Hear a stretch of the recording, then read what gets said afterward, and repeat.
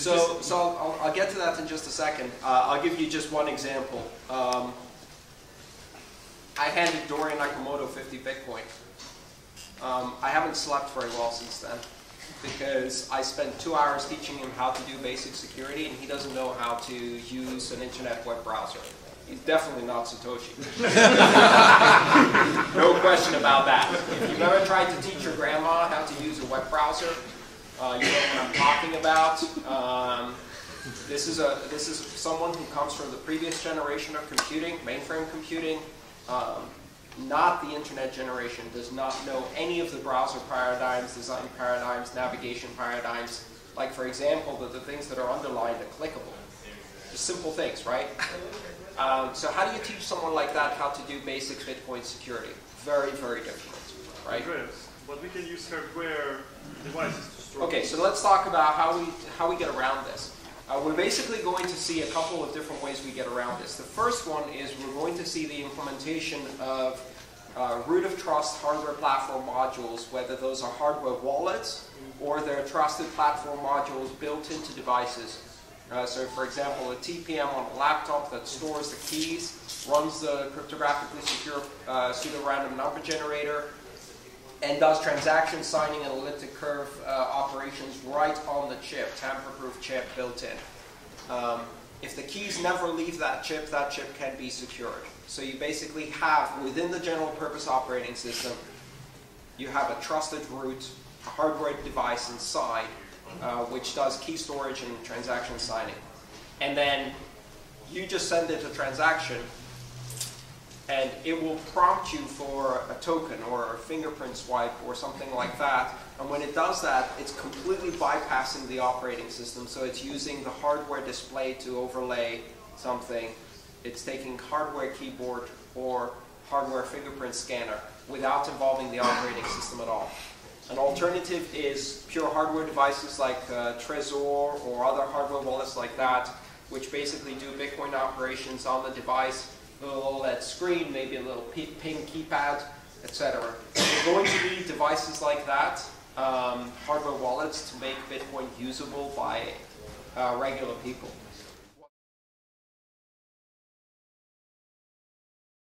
What's really promising is the capabilities around multi-sig. So what you could do with multi-sig is you could introduce risk management and arbitration through the use of an additional signature. So when you hear people say that Bitcoin transactions are not reversible or that you have no recourse, that's not actually true. With multi-sig, you can make transactions under escrow that are reversible effectively, and you can introduce recourse. So this is the way I tried to describe it. If you do a transaction on the PayPal system, PayPal is your arbitration provider. If something goes wrong, PayPal is the recourse you have, but only PayPal, and only by their rules. And if you do a transaction on Visa and something goes wrong, you can call Visa and they will give you recourse, but only Visa on the Visa network. So in the traditional world, when you choose the payment system, you choose the arbitration provider and you choose the rules of arbitration that go with that provider, and you don't have another choice. With Bitcoin, you can actually introduce arbitration providers into each transaction on a case-by-case basis and make a choice. Let's say, for example, you want to do a real estate transaction. You could agree with the other party to introduce an arbitration provider who does escrow for that transaction. And you would pick someone who is a real estate expert. You would pick someone who has good reviews as an arbitration provider. And then that person or institution or algorithm could provide escrow services for you for that particular transaction. If you're doing a transaction that involves purchasing antiques or art, you might have an arbitration provider who has experience with Sotheby's auctions and art appraisal. If you do a transaction that involves international shipping, you might involve an arbitration provider that does import-export businesses, shipping, and transportation insurance services. So what that means is that with multi-sig and the ability to introduce an arbitration provider of your choice, you open up an entire market for arbitration providers, and you can pick and choose from that market. You don't have to pick just one. You can have multiple arbitration providers, and you can have backups between them. And with that, you can also have, on a per transaction basis, you can introduce someone to do just risk management. That's something that Green Address is doing, that Crypto Corp is doing, and a bunch of other companies are now developing around multi-sig. The idea basically is that you have a wallet and a set of addresses that are always, by definition, multi-sig. You put your funds in there, and then every time you try to spend something, it requires two signatures. One from you, and one from your risk management provider. And what your risk management provider is going to do is they're going to look at the transaction you're trying to sign, and they're going to evaluate how risky that transaction is. They're going to look at how big an amount it is, what percentage of your total balance it is, what the destination address is, whether it's a known merchant or a payment poster like BitPay, or whether it's a completely unknown address, or worse, one that has been identified as being involved in phishing attempts. And then they'll call you, they'll text you. You'll get a phone call that says, you are trying to spend $100 to Thieves Are Us. To approve this transaction, press 1. To cancel this transaction, press 2. And so you can easily manage that risk. So that's something we're going to see being developed in the Bitcoin space now.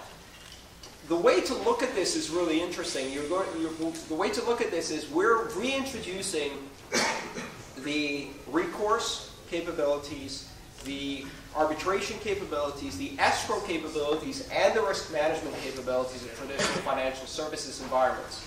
But we're doing them in a market-based way where the choice of provider is completely independent of the payment network and can be done as a negotiation at the point of the transaction creation on a per transaction basis, custom to the type of transaction you're trying to do, from a wide open market of providers of these services. And you can do it programmatically, which means we're going to have a lot more flexibility to do schemes that are less centralized, less controlled by big monopolies, and more flexible to address the needs. So multi-sig is huge. Here's the thing. Multi-sig was first introduced as a technical proposal in November of 2012. It was first introduced with the soft fork in November of 2013. And that's when transactions started being mined that supported multi-sig. And we are now 4 months from the moment it was introduced. Now, the fact that in 4 months there are half a dozen companies working on this, and every single major wallet is working on this, is nothing short of miraculous. In financial services, an innovation like that would take 10 years to roll through all of the infrastructure. We're doing in 4 months what it would take a decade to do in financial services. And you're already seeing providers like Green Address and Crypto Corp and BitGo and others do it. Part of the reason it took so long is because if you start doing multi-sig on a large scale, you can't do it with non-deterministic addresses. It gets too complex to manage. What I mean by non-deterministic addresses, that means if you generate private keys through a roll of the dice by randomly generating a private key each time, then keeping sync between the keys you're generating for part of the multi-sig and the keys somebody else is generating for part of the multi-sig, and then managing all of these keys becomes very difficult. Multi-sig actually encourages the one address per transaction or one key pair per transaction mentality in Bitcoin. So now the number of addresses you have to manage and the number of key pairs you have to manage explodes once you start doing multi-sig. And because you're not just managing it for one signature, but you're managing it for 2 or 3 different signatures, so you've got 3 times the number of addresses per transaction, and you're doing a second one per transaction or 3 separate ones per transaction. There's no way to do that with random rolls. So you've seen 2 things move in parallel. One is multi-sig and the other one is hierarchical deterministic wallets, BIP0032, tree-based wallets. And what these allow you to do is from a common seed generate billions of key pairs that are all predictable, and then have a specific structure within them that allows you to quickly identify which key pair is used for which transaction, regenerate that, and use it to sign a transaction. So both of those have been moving in parallel. Hierarchical deterministic wallets are absolutely fascinating. You can do essentially a tree which has a root node and then below it 32 bits of address space on the first level. That's 4 billion branches on the first level, followed by 4 billion branches per branch on the second level, followed by 4 billion branches on the third level. So the easiest thing you can do in a hierarchical deterministic wallet is get lost. Okay. And if you don't know where you are on the tree, there's no way you're going to find your way back to that.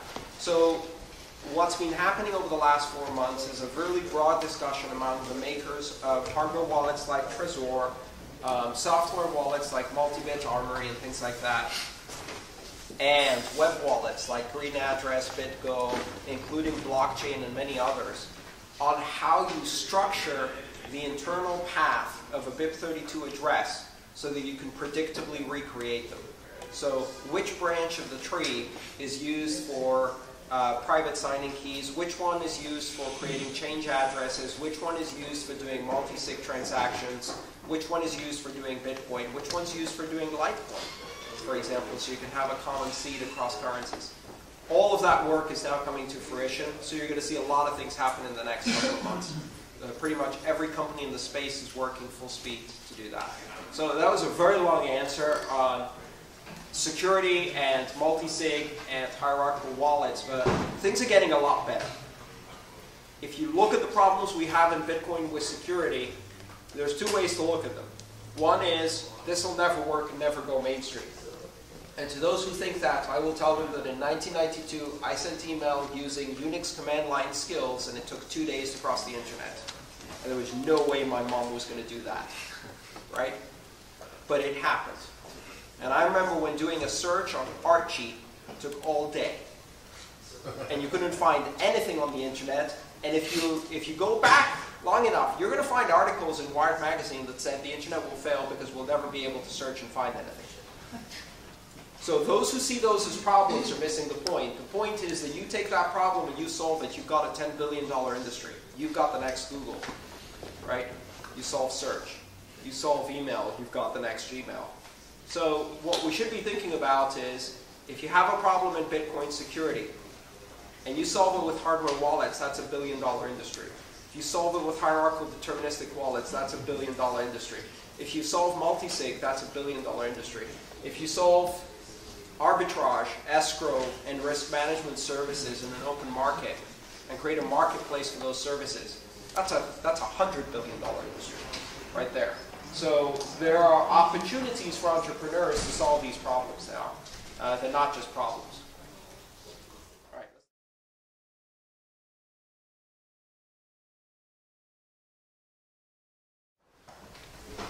That's going to be a rather long answer too. This is one of the fundamental issues or compromises or design decisions that anyone has to make if they're trying to develop innovation in blockchain technologies, which is you have a Bitcoin blockchain with, I don't know, is it 10 petahashes now? I don't remember what it is right now. Maybe I'll use the zero block application my company makes to look that up. But you have 10 petahashes, say, of hashing power on Bitcoin. And then you've got a fraction of that on alternative chains like Doge, Lite, Peer, Prime, whatever. If you're building a new blockchain technology, then the fundamental problem you have is you either have to find a way to squeeze your functionality inside the Bitcoin blockchain and take advantage of its hashing power, or you have to create something compelling enough to attract miners and then bootstrap your own hashing power fast enough before someone comes in with an ASIC and stomps on you. If you do a CPU-friendly blockchain technology today and try to bootstrap an altcoin on a CPU-friendly technology, I'm going to go and rent a botnet for a day with 15 million machines, and I'm going to take over your alt chain in 5 minutes, right? And you just lost your alt chain. It's very easy to do. If you decide that's going to be too easy to do, and you make a SHA-256 friendly alt chain, You're going to boot your nice, brand new, baby little alt chain, and I'm going to dump a terahash ASIC on you and take it home, right? And so now I own your alt chain that way. So you're squeezed between two alternatives that are both of which are really terrible, right? It's very difficult to boot an alt chain now to a level that's sustainable that cannot be hacked easily, even by one person, let alone a coalition of a couple of hackers or a couple of ASIC miners. So this is going to be the fundamental compromise. How do you design features? So at the moment there are three answers to that. Answer number one is you use a layered protocol on top of Bitcoin and you take advantage of Bitcoin's hashing power. Answer number two is you can create a compelling alt chain and you bootstrap it as fast as you can and hope that no one 51%s you while you're booting it. And answer number three is you create a Turing-complete platform for building chains called Ethereum, and you build everything on top of that.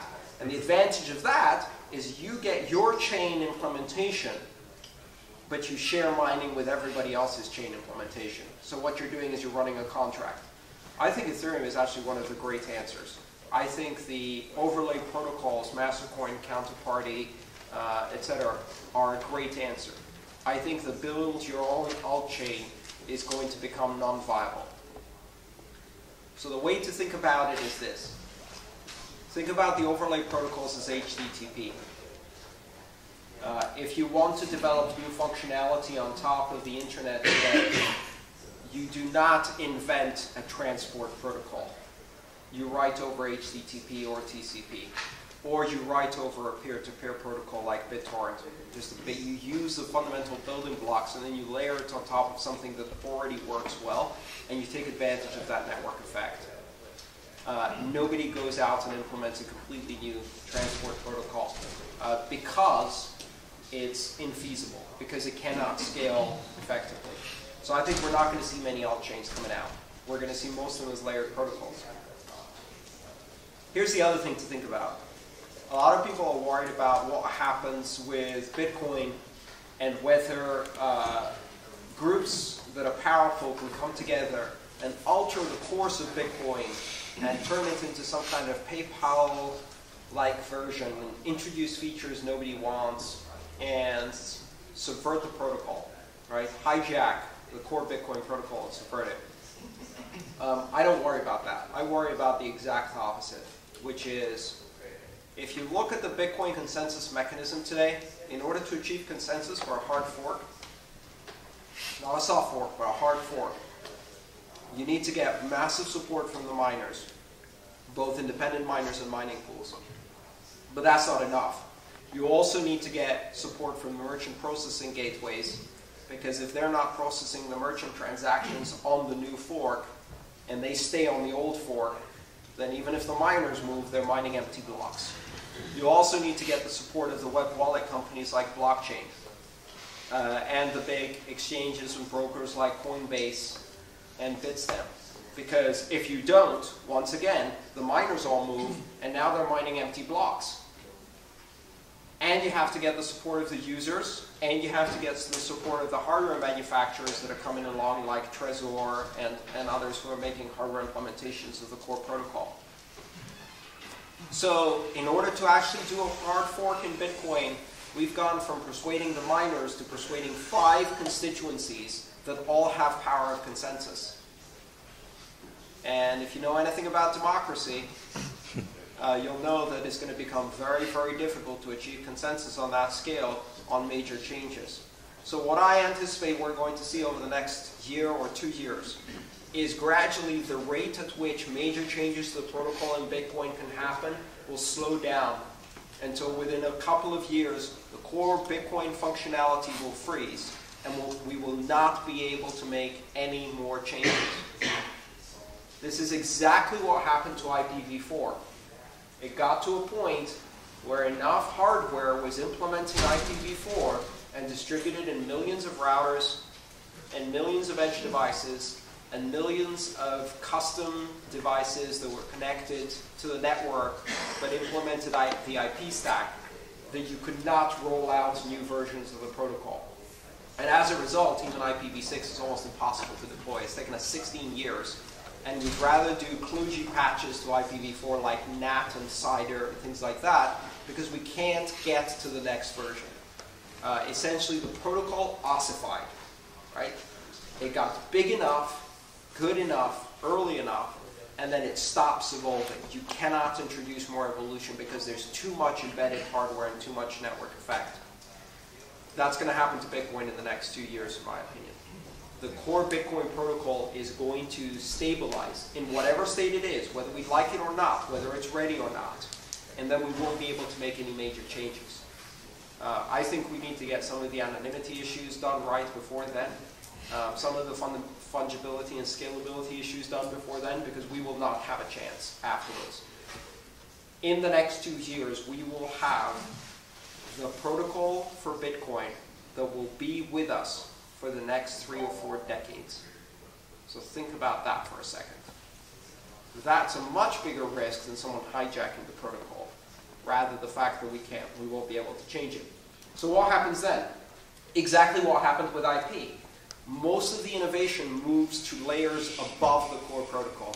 The core protocol stabilizes and freezes into a state where it supports the basic functions like TCP/IP has. And then you have a layered protocol on top, just like HTTP, which opens the door for introducing layers of innovation above the core protocol. So counterparty and master coins serve the purpose of HTTP. They allow us to move the innovation up one layer. Freeze the basic address and transport layer in Bitcoin, the core transaction fungibility layer, freeze that, and then move the innovation up one layer where you can have a lot more flexibility. Until eventually that layer freezes too. HTTP is basically frozen on the internet too, more or less. And increasingly even HTML is getting difficult to operate, right? And this is the history of computer science. This is the history of computer science since the beginning. As layers get abstracted and you build things above them, the interfaces that point down make it very difficult to change the layers underneath because they affect too many things on the northbound side. And so those layers freeze and you build another layer on top. We're going to see that evolution happening in Bitcoin.